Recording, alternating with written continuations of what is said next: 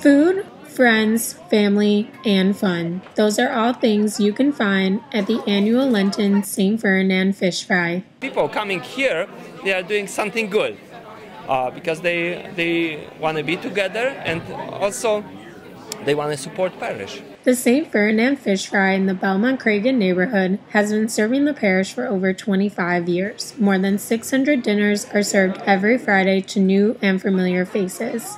They just keep on coming, and they want this thing to work because it brings unity in the community.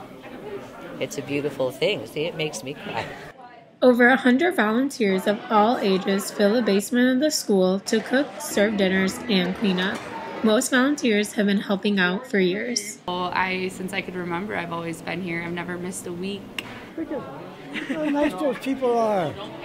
They're great. I know almost all of them. Every week at the Fish Fry is a different theme with detailed decorations and live entertainment. Tonight we have Card Magic with Rob Mandel. The most popular night is Elvis Celebrates America, which will be held on March 6th, and yes, Elvis will be in the building.